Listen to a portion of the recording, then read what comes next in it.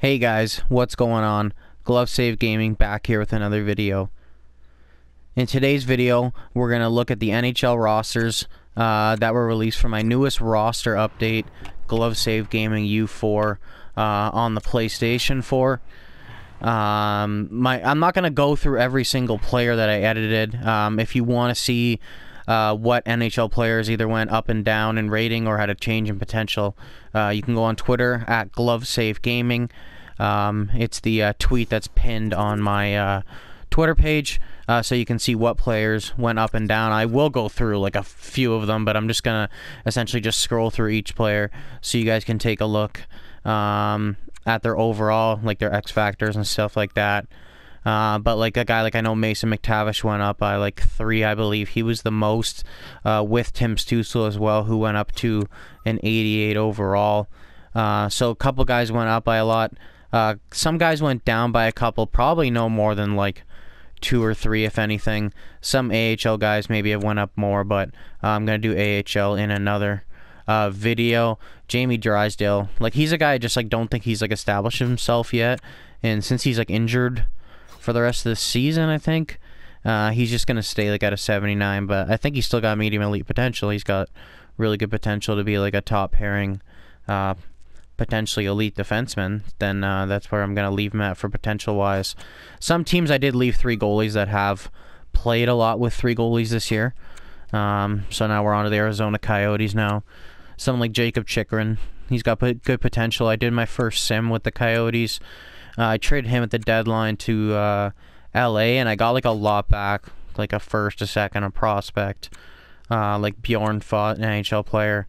So at 88 medium elite, I thought was really good for someone like Jacob Chikrin. He's a really good like two-way defenseman. He's really good offensively, and he's really good defensively. A lot of people don't realize as well. So I thought an 88 was really deserving for him. A lot of people are pretty hard on him. And as you see for overalls here, it doesn't really matter if they're over 26 years old. It's not going to make an impact. Even at 26 in franchise mode, it changes.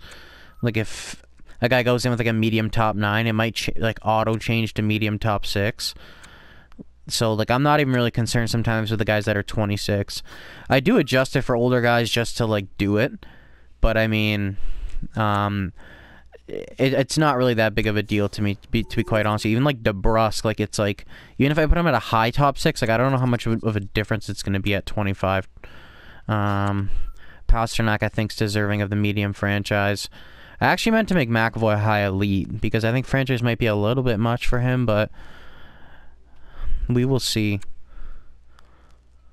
I think Hampus Lindholm's definitely deserving of that 88. He's went up. I think he made an 85 or 86 to start the season. So he was really good without McAvoy that first little bit this year. Obviously goalie Linus Ullmark there too. Probably the front runner for the Vezina at this point.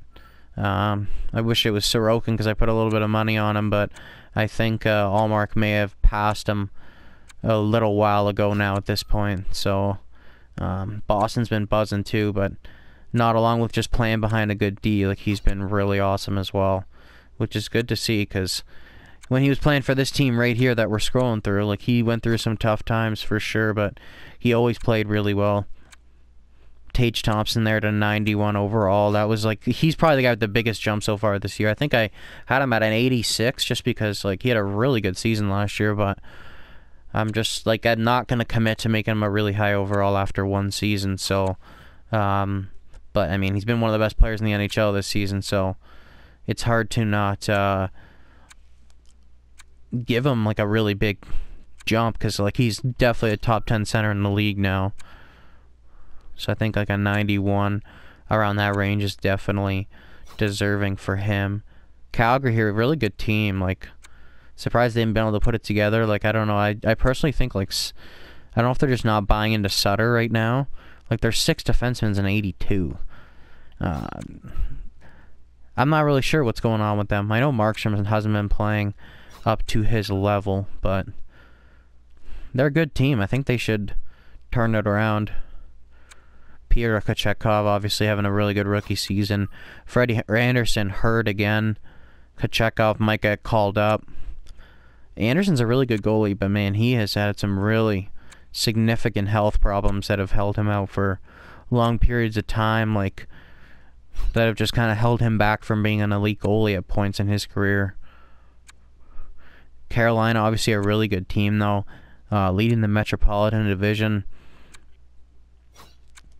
Could have a really good shot at a cup, and now this guy Pacioretty, I don't want to like lower his overall much because I mean he's gonna come back next year, so I mean his contract's lowered though to like factor in LTIR purposes, so they're gonna have more cap space to bring someone in, which I mean I'd like for them to see. I honestly think they're a real underdog for Horvat, because I mean to add Horvat to these centers would be really good, because if you push these guys down the lineup, maybe move Kotkaniemi over to the wing so Stepan can play that 4C, because he's been pretty good this year.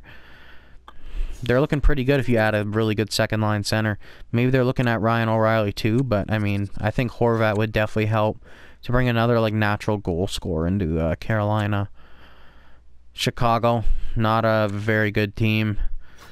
Got some lower ranked guys. Kane's down to an 88. A little bit of a down year for him, of course. He's not playing with really good players, though, either.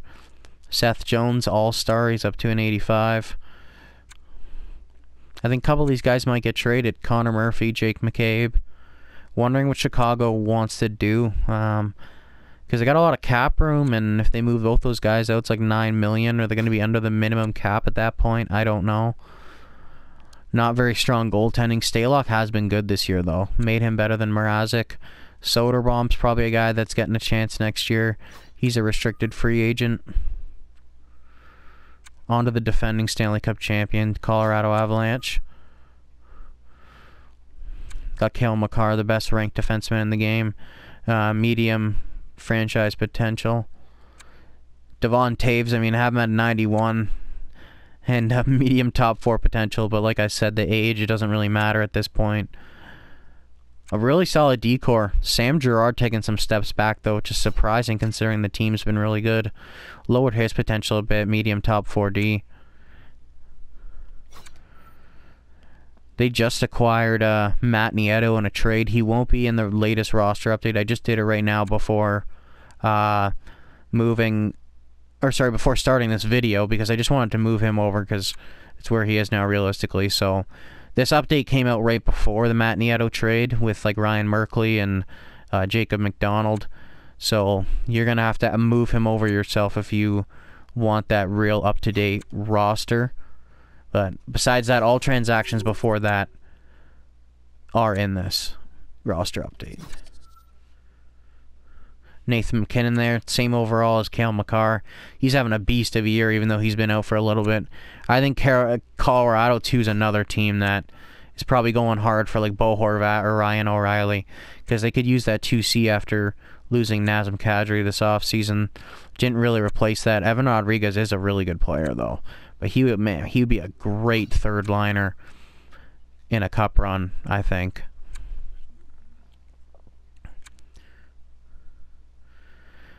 Should probably maybe separate Laine and Gaudreau from left wing to right wing, because Voracek isn't really playing. I'm meaning to move his salary down to $750 just because we don't know when he's playing again. He's been out with that concussion since they went over to Finland, I believe. So he hasn't been playing much. I want to keep him at 84 overall, though, because he could come back. You don't really know. But I should separate Laine and Gaudreau. I think it would make more sense. Move Laine over to the right wing, maybe. Zach Werenski out the season. Really sucks for Columbus. They're in the sweepstakes for Bedard. I honestly wouldn't really mind if they'd get him. I think they're a team that he could help them a lot. He'd grow their market for sure. They haven't had a first-line center in, how long? Since, maybe they got Matt Duchene, like, for that playoff run, but that's all they really had him for, so I wouldn't really mind if Bedard went there, and they're close to being the worst team in the league at this point. I think Chicago's back there now, but Bedard would be good there. He'd help their team for sure.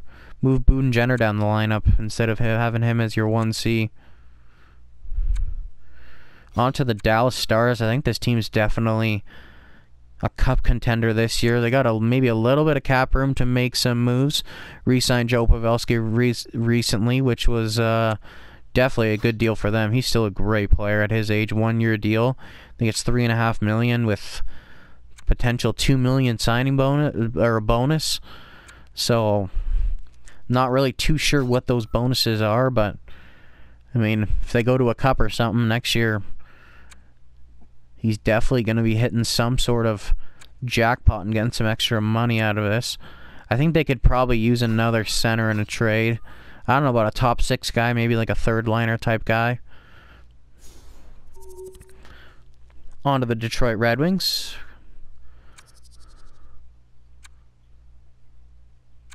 I think this team started off pretty hot, but they faded out for the most part.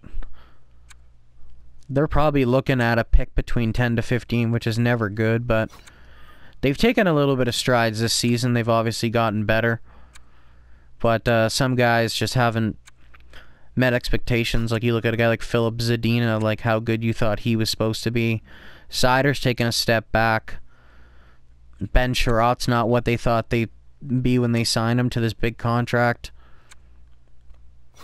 And I mean, Nedeljkovic they've had to send down to the minors. Husso's been a pretty solid goalie for them, but they've had to use like Magnus Hellberg, this guy right here, who I don't really think's that great of a goalie, but Nedeljkovic just hasn't met expectations. He cleared waivers. So Detroit's, I don't know if you'd say they're underachieving. Maybe this is what they planned for, but hasn't been too good in Detroit lately. Edmonton Oilers been rumored that they're going to be getting a defenseman in a trade. Wonder what kind of move they're going to pull off, like Joel Edmondson, Chychrun. They've got a couple prospects they could probably part ways with, but the Oilers got to do something defensively. I don't think they're a good enough team to go into playoffs right now and make a huge run for it. I think they're going to get really exposed defensively. They can obviously score goals. They've got firepower up front, these two guys right here, plus a couple surrounding guys, Zach Hyman, Nuge, Vander Kane when he's back to healthy now. So the Oilers got to make a move on defense, I think. Stuart Skinner's been pretty good in net for them this year. Campbell's been picking it up lately, but I wouldn't really rely on him.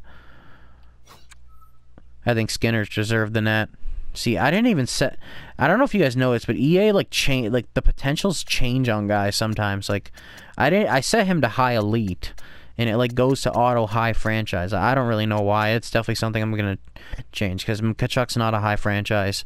Carter Verhaeghe, too old to have potential.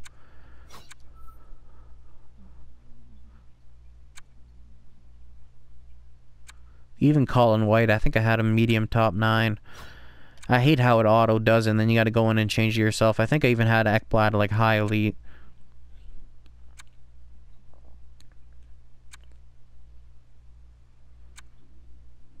Josh Mahura, been a pretty good pickup from waivers from Anaheim earlier this season.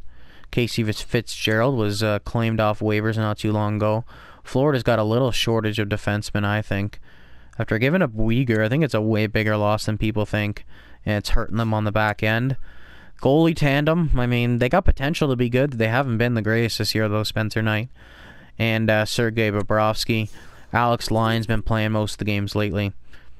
Interesting in LA, though, Phoenix Copley making a comeback. He played in the NHL a couple of years ago with Washington as a backup. How long ago? 18-19, he had a .904 in 27 games. So, I mean, Cal Peterson's been in the minors. I just kept him up here for his contract, so it just factors in. But LA's been pretty good. I mean, their goaltending's just not been good. And I think that's a huge thing with them. They've been playing well defensively. They've got like a really deep lineup, to be honest with you. I think like their third line's like a super solid third line. Like, I think I put them going to around the conference finals this season at the beginning. I don't think they played like a team right now that's going to go there, but I think they're talented enough. These young guys could take more steps. Like, look at this lineup. They're super young. You brought in Fiala this year. You didn't have him last year. I think, especially if they get goaltending, maybe they'll go out and get a guy. This is a really good hockey team. They've been rumored to get Karel Vejmelka from Arizona. Maybe they go out and pull a trigger on a trade for a guy like him. Quentin Byfield at a 79. And he's still got a lot to prove, but I wouldn't give up on him. 20 years old. I still think the sky's the limit for him.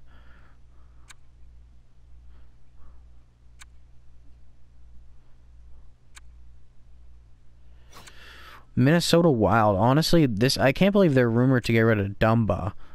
It's quite surprising at this point when they're doing well, but I think they're going to try and make a hockey trade and try to get some more depth on forward and like allocate some of that $6 million to free up the cap room to get a forward, because I think their depth isn't that great. And they've always been a pretty good defensive team, and now Kalen Addison's producing offensively for them. Dumba's not really producing offensively, so I mean, they're probably looking at it like, well, he's making $800,000, and Dumba's making $6 million, and we need some more goal scoring on this team. So, I think it makes sense for them. On to the Montreal Canadiens. This team's like, what, a bottom 6 team in the league now at this point. Started off pretty decent, shocked some people, but they've kind of just came back down to normal at this point. Not too many really good ranked players on this team, as got lots of veterans underachieving. Recent news of Cole Caulfield missing the season, with rest of the season with shoulder surgery. But like Nick Suzuki's been pretty good. Doc's been really good. Monahan, he's been injured, but he's been good.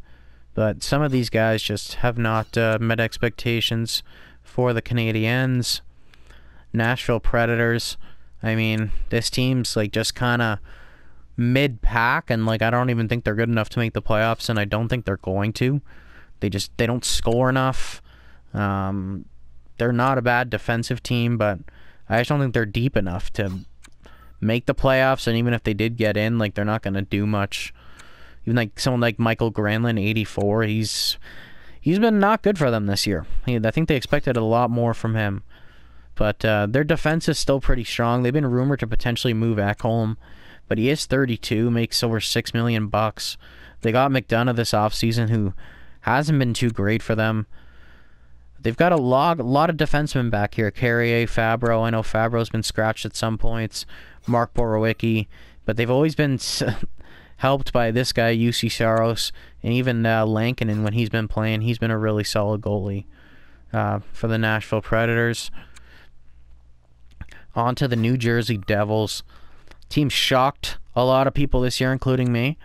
I knew they had a good D-core, you can see how I've rated these guys. A couple guys have gotten upgrades recently, but they're a really good team. And Jack Hughes, if he got was a finalist for the Hart, I don't really know if I'd necessarily disagree with it. I don't know if he will, but he's been that good. And I mean, he's on pace for over 50 goals, I think.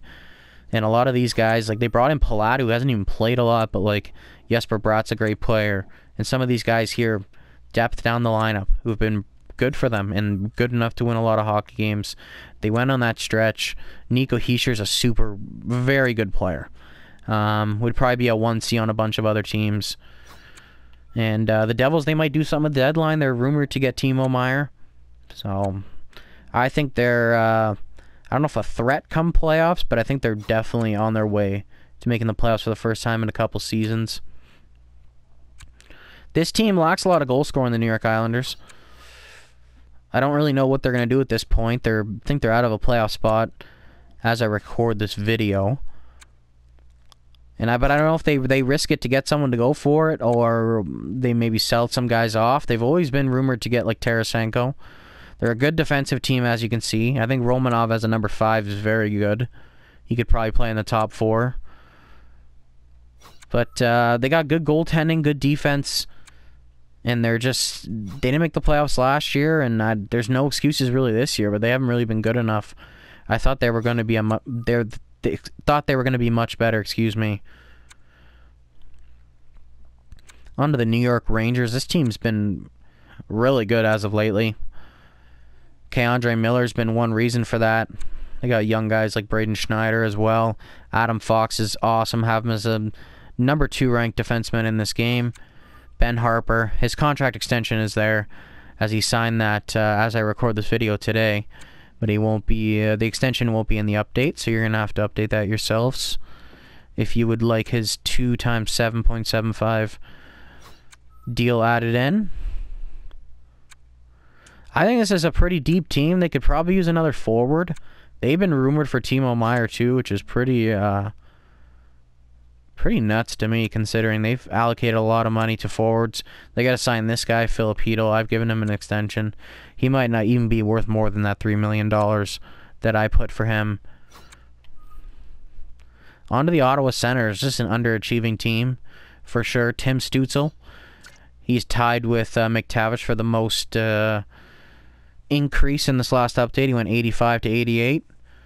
I always knew he was a good player at 85, but he really just broke out last season. So it's like T.H. Thompson. I give him a chance. If he does it again, you get rewarded for it. So I thought 88 was worth it for Timmy. Josh Norris obviously sucks to hear he's shut down for the season. Still going to leave him there at an 86. Shane Pinto. I think the Sens were expecting a bit more for him, considering the start he had this season, but he hasn't been the best. He's still young, though. He's still got a long ways to grow. But this team, just for the most part, has been underachieving this season. Claude Giroux can't be happy with what's going on, and he's been really, I don't want to say public on the bench, but he's not hiding it at all from us. Like, we can see that he's really struggling with this team. Like, obviously coming from Philly, he probably expected a lot more, seeing that, oh, they brought in DeBrincat. If I bring myself in, Cam Talbot came in this year. Should be a really good team, but I think they need some help on defense. But I think they're just too far out to come back and make the playoffs this season. They may as well not. They'll never like tank or publicly tank, but I think if they end up finishing lower, it ends up being better for them in the long run. But the players are never going to agree to that, or they never even would talk about that. Some of these potentials are like off from what I've set them to. Like Konechny's a high top 6, Provorov's a low elite. But this game's just auto doing it, which is pretty annoying. But some guys, it stays for what they actually are, which is weird. Like I'd put Morgan Frost at a medium top 6, he stays there. On to Pittsburgh. Man, this team, they're fighting for their playoff lives. They haven't missed in a while. I think they're going to get in. They might do something at the deadline. I don't know what they can do, though. They're pretty tight to the cap. They've got a pretty good top 6. I think that if they're able to get another top 6 forward, though, and you move Zucker down to the 3rd line, I think they're in an even better spot. It just sucks that Letang's not playing like a number 1 D anymore, which really hurts them, in my opinion. Jari's been on and off injured. DeSmith's been so-so lately. I wonder how it's going to go for Pittsburgh. James Reimer there. I think that's one guy that's going to get moved at the deadline. $2.25 million for the rest of this season as a rental goalie somewhere. Maybe even like LA. I don't know. He's won in the playoffs before. Like not a Stanley Cup, but I mean, with Carolina, they got to the conference finals. I think Reimer's a pretty underrated goalie. He had a better season last season than this year, but he's a lot better than some teams have goalies in the league. So I think he can really help some teams, especially that are in the playoffs. And as a rental, you don't really got to commit to him. You can see how it goes. And I think it's worth it for a bunch of teams in this league. On to the Seattle Kraken. I mean, this team's definitely surprised a lot of people, leading their division right now. They don't really have any superstars, but they've got depth down their lineup, as you can see the way some of these guys are rated. Tolvanen was a great pickup off waivers. Can't believe a lot of teams that were worse than Seattle didn't put in a claim for him. Pretty solid decor. Some guys have been good, including Vince Dunn. People were saying Tarasenko, they should have taken him, and I still maybe agree, but I mean, if Vince Dunn's playing this guy at this point, he's younger as well. Kind of understood the decision, but Could have went with Tarasenko too, and you can't really complain about it. St. Louis Blues, these guys are fighting for their playoff lives. They definitely, at this point, they want to make the playoffs, but they, in my opinion, they're just not good enough. And now with like injuries with like O'Reilly, he's probably on his way out. I just don't think these guys are deep enough at this point. I think it's for their future. I think they should trade a couple guys, but they might try to go for it just because they're right there. They're a couple points out. And when's the last time they didn't make the playoffs? Like, they won the Stanley Cup a couple years ago. Like, they might internally not want to give up. On to the Tampa Bay Lightning, team that's fighting for another Stanley Cup this year. Been to 3 straight Cup finals. I'm sure they're going to get someone at the deadline that comes out of nowhere, makes barely any money. They're rumored to get Luke Schenn back. We'll see. They're pretty deep on forward, though. They lost Palat and McDonough. Sergachev has been on another level this year, though, and Brandon Hagel's, like, honestly been as good as what they probably hoped Palat could be. So I think they're still a really good team. Looks like they're going to play the Leafs in the first round. I think that'd be a good series. Can't really count out Toronto, though. I know they've lost a lot of games, or a lot of series in a row, but it doesn't really matter, to be honest, when you're going into a new series. So, but I'm sure these guys are going to get someone really good at the deadline and get some salary retention on them or whatever, and they're going to be going into the playoffs as an even better team than what we just looked at right now. And Toronto looks like a team that is going to be playing Tampa in the first round. Been a really good team as of late. And getting Connor Timmins has really helped them, especially getting some offense from the defense. Nylander, Marner. They're looking for a top 6 forward, I think, or some sort of forward. Kerfoot has not been what they had hoped. But as for centers, I think they're pretty good. Matthews, Tavares, Kampf, and this Pontus Holmberg guy has been really good for them as well. On to the Vancouver Canucks. Boy, have they been quite a mess recently. Bo Horvat there, probably getting dealt. JT Miller's just been a disaster. Kuzmenko, his extension's added here. Was not added if you downloaded the U4 rosters. Brock Besser's been rumored to get out. Mikheyev just signed there. Wonder what he's thinking. Same with Curtis Lazar, hometown boy, though. Quinn Hughes, I wonder what he really wants to do at the end of the day. OEL, he must be happy that Tocchet's come in. But, yeah, this team, they should just trade off their guys. I mean, Bedard would love to play there, but I don't know if they're going to get him at this point. I don't know if they're that bad.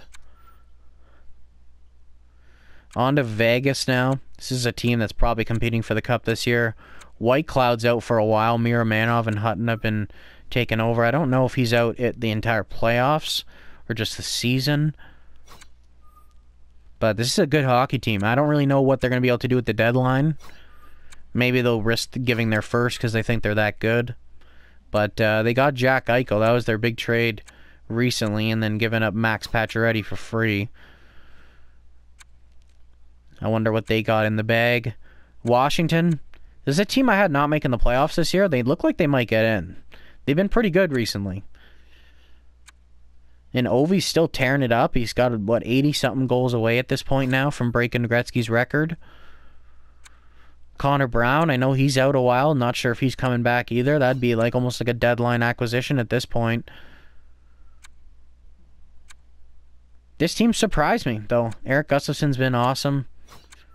They've had really good goaltending this year from Kemper and Lindgren. So, I mean, if Ovi can get in, like, good luck for him to get another cup. I don't know if he's going to get one, but it would be it'd be cool to see him get another one, and then it'd be more of the Crosby-Ovi talk at that point. Winnipeg Jets, this is definitely another team that surprised me this year, and this is the last team, obviously, that we're going through. I don't really think they're that great, to be honest. Like, they're not a threat to come the playoffs for me, but they're getting the job done right now. Second in their division, chasing for that #1 spot. getting contributions from a lot of their good forwards, and even this guy, Cole Perfetti, replacing some of the offense that left this offseason. And then like Pierre-Luc Dubois taking another step. Adam Lowry, Sam Gagner's been a really good signing at League Men. He's been producing a little bit in the bottom six for them. Alright guys, so we're done going through the NHL rosters here. Let me know what you think. Let me know what changes you think I should make for the next update. Some of the potentials are off from what I made them.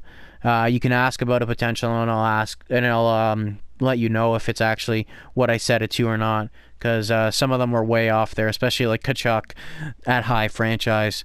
Thank you very much for watching this video. Please like and